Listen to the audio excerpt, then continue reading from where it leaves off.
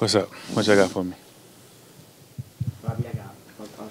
What does legacy mean to you? And I'm in the backdrop of all the stuff that you're doing and obviously the nomination. What does legacy mean to you and how does it play into what you do? Legacy, I think it's something that you try not really to think about. You try to just move through your actions. You try to be the best player, best person that you could possibly be.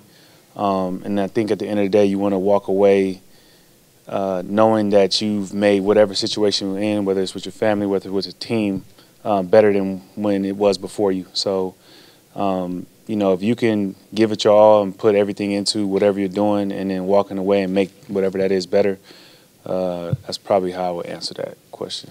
How does it tie into you taking the kids on trips and financial literacy and also health literacy? I think a lot of that stuff is just things that come to my mind or things that come to what it was that maybe I didn't have or maybe I wasn't exposed to. A lot of the financial literacy stuff came out a result of I didn't understand anything about finances until I got into the league. And so I didn't even know how to write a check until I got into the league. So it was kind of like the idea of if that's me, then I'm pretty sure there's more people like that. And then kind of so on and so forth. So a lot of the things that I kind of do is more so from experience or something that I've been close to that I felt the need to help.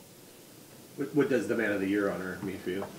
It means a lot. I mean, I think just highlighting some of the stuff that you do off the field. I think a lot of it was just like people pushing me because I didn't really like care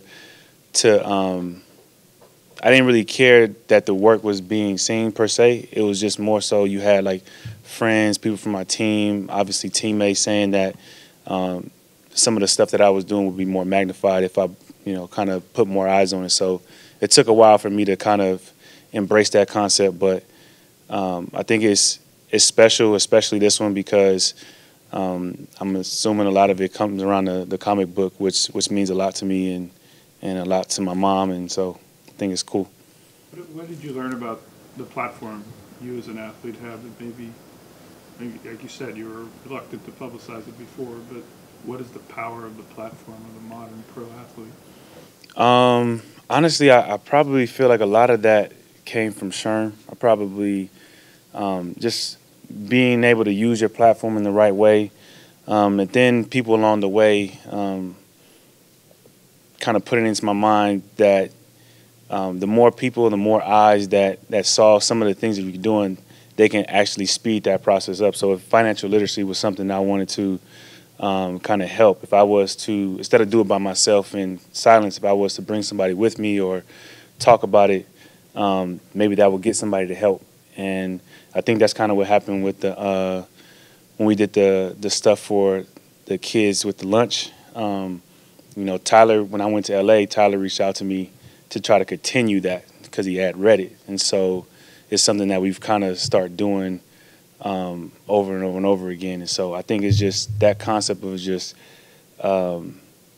it's okay to kind of say it out loud because you can bring people with you and they can help you move the needle faster. What would Mom say to the man you've become? Man, I hope she would be proud. I hope it would be a split image of who she is and who she was, and that's just me. I'm just an extension of her. So hopefully she would see that and be proud of that. Does it mean something for you at all? I mean, obviously you weren't here last year and got to come back and all that. Did you kind of get this honor now? Coming back.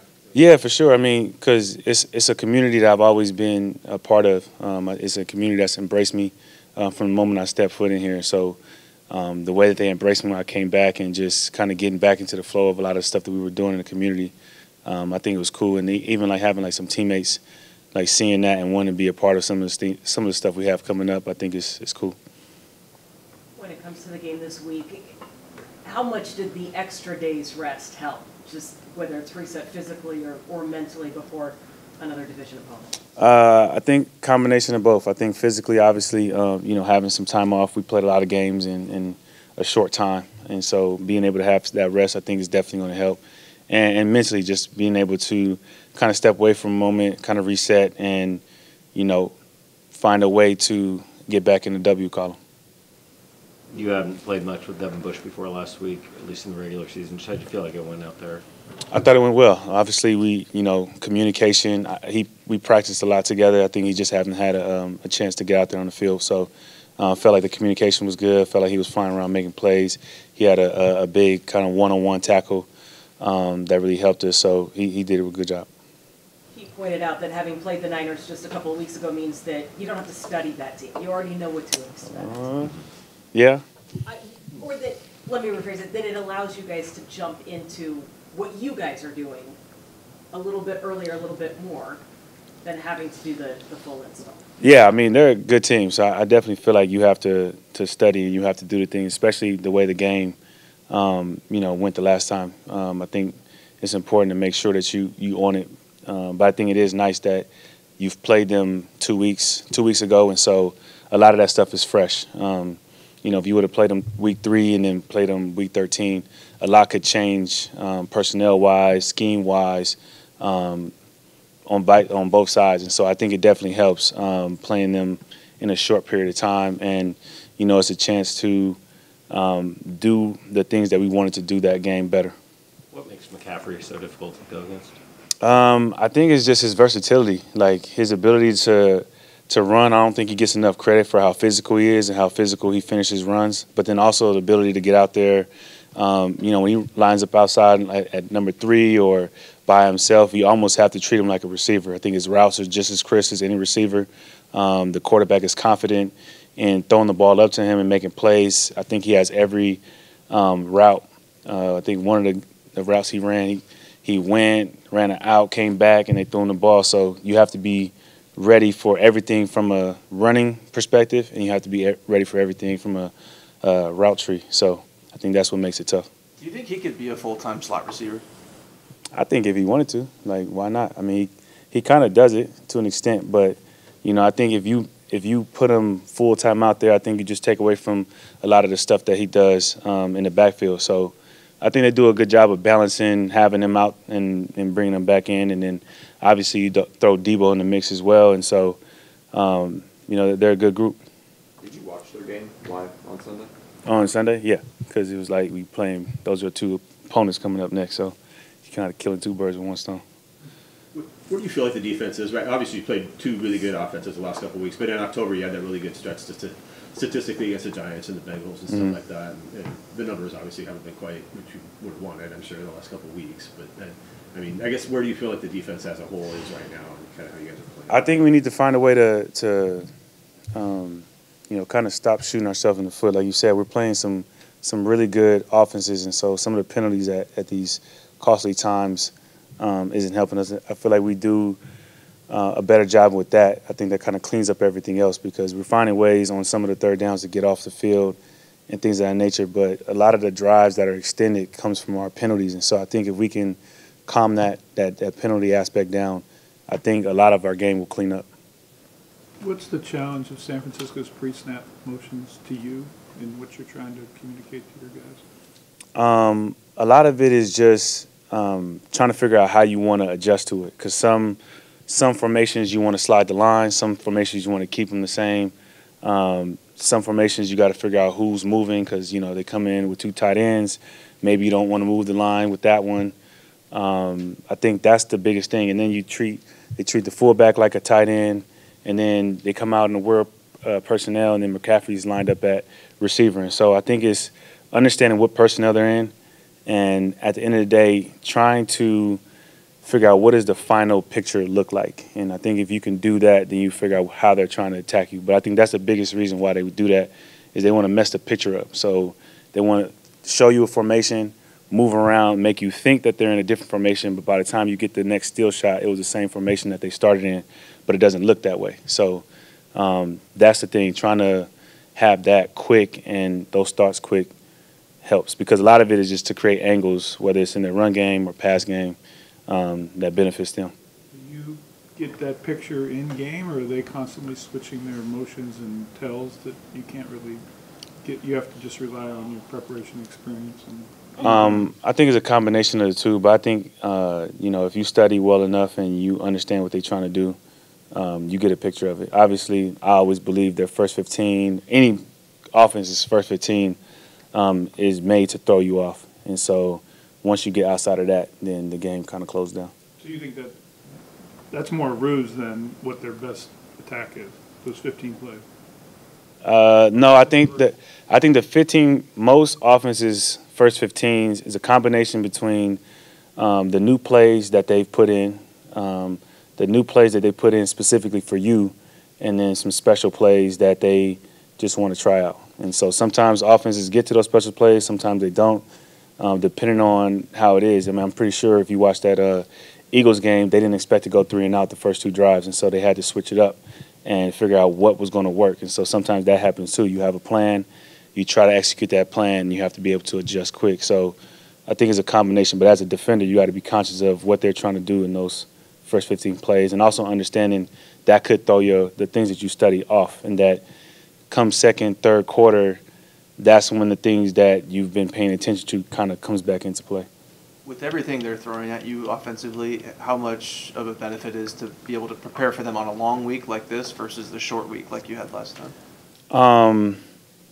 I think it's those extra days allow you to get a better feel for what the final picture is. I think, but short week playing a divisional opponent makes it a little bit easier because you've played them before. It's not like a new team that you have to study all over again. But these extra 3 days definitely help because, like you said, they're throwing a lot of stuff at you. They have so many different weapons, and all of the weapons that they have line up in the same spot. So at the end of the day, you're trying to figure out what are they trying to do whenever they get to their final formation.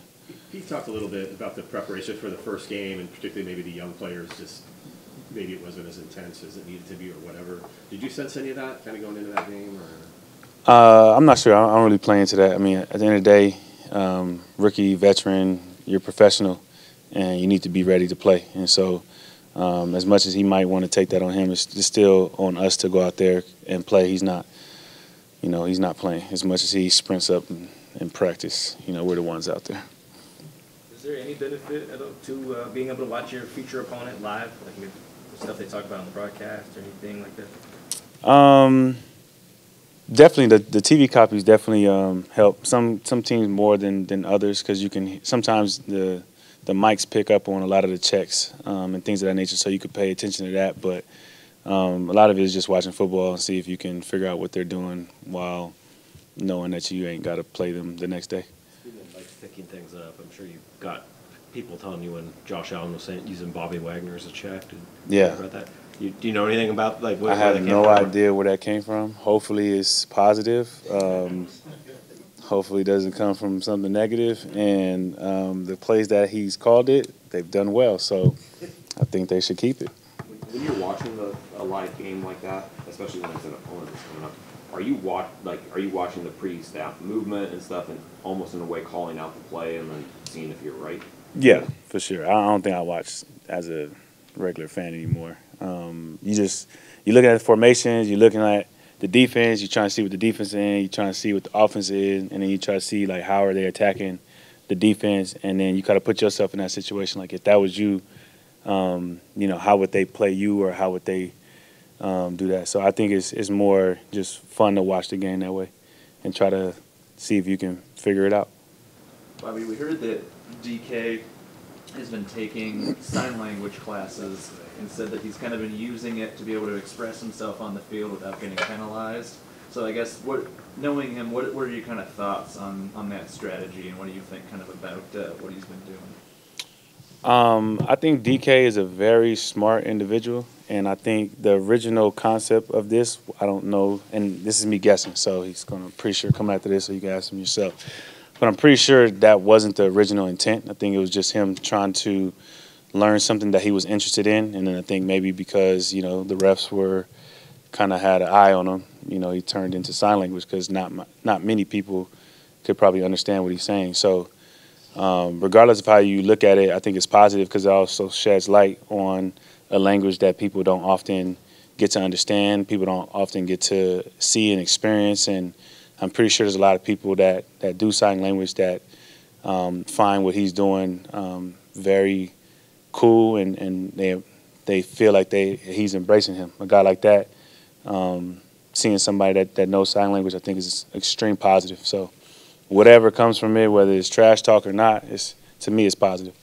You mentioned the penalties. Is there an art at all to figuring out how the officials are calling the game? Because obviously the other night it seemed like they were calling a lot of stuff, maybe more than a different crew might have, and then trying to adjust to that, or is that hard to do as games are going on? Or I don't think there's an art. I think there's just maybe a awareness. I think you know who's officiating the game, and you know how they call the game for the most part, and so you have an idea of the things that they tend to call, but you just don't know in that game are they going to call it a lot. A lot of it is dictated by the way the game is going, but you never know. You never know how they're going to call it. I think at the end of the day, you just try your best to play clean and don't give them anything to look at. The PI that they called against you, when you went back and looked at that, what did you think of the call? I thought it was a bang play. I thought the ball was right there. The way I looked at it, I actually thought that it was more in the area of him catching it. It was thrown outside, but the timing of it, if the ball would have been in his stomach, would have been the same. But they called it differently, and like I said, you got to adjust. If that's how they call it, you got to figure out how to do better in that play. Anything else? Cool.